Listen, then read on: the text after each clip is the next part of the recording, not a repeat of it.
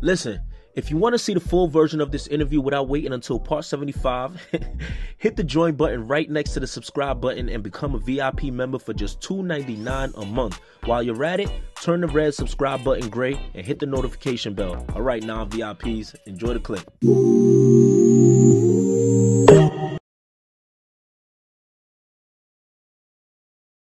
You know, I know, like you said, people only think you have one brother.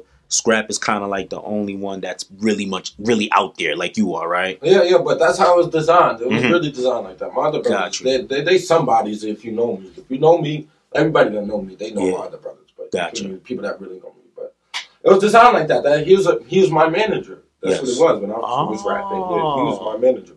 So that was the whole thing. He's the reason I rapped. I always thought of being in entertainment. I ain't gonna lie to you. Because I always felt like I had an image. I ain't gonna act like I thought I was ugly or something. I always felt like I had an image, but I just didn't know where it was gonna be. I never thought about rapping. Gotcha. I used to try. Then him knowing that I tried to rap, he put me in the studio. He went to the studio one day. He tried to rap. Hold on. We're gonna get there. Gotcha. When I hear people talk about Skrap, you know, instantly, the thing I think about is that scene from Friday. Debo, when he riding his bike, he pulling up on Craig and Day and taking the chain and all that, talking about the chain. Hold on. Is that a real accurate depiction of who he is, or is that exaggerated? Nah, I feel like that's exaggerated. He could be Debo if he wanted to be. I wouldn't take it from him. He could be Debo, but Debo is more stupid. Okay. Debo don't got no brain to him.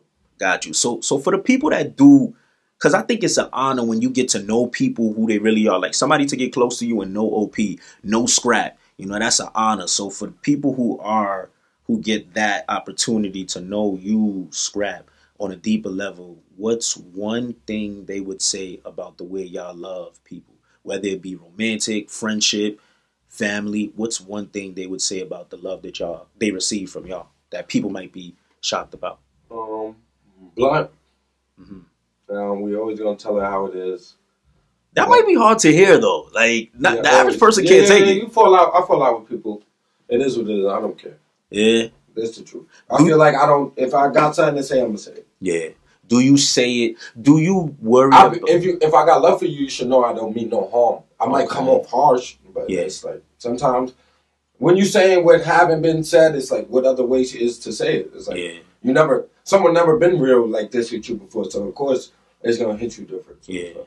See, I agree with that, but I feel like I started to learn too. Like you can be honest without being disrespectful, I guess. Oh no, I try. Yeah. But I feel like that's I feel like that's the street aspect. When you're talking to a girl, you got to be more gentle and feminine. But I feel like if we from the same environment, you should know how I'm talking.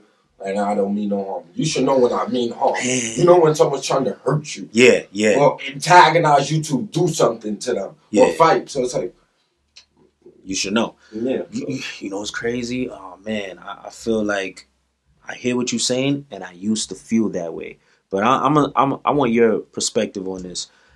A lot of people I know that be in the streets and this and that, I've come to find out they be the most emotional ones. Yeah. It be because... Anger is also an emotion. Yeah. Being impulsive is an emotion. Crashing out, that's an emotion. Like, I be feeling like sometimes a lot of things could have been avoided with a real communication, but niggas chose to just be like, nah, I don't want to talk to him. When I see him, it's up. My nigga, he just said a joke about you, bro. Sometimes it be the internet too, though, because you got other people voicing their opinions. Okay. So that's what it be. But because if he was in person and the joke happened, it probably would have never been nothing. Not no smoke, but I feel like I've been taught this. I feel like my brothers taught me this. I don't know. I feel like it's Skrap specifically. But don't let your emotions supersede your intelligence. So it's like, okay, I ain't trying to be so emotional that I turn stupid. So, or look stupid. Exactly. I agree.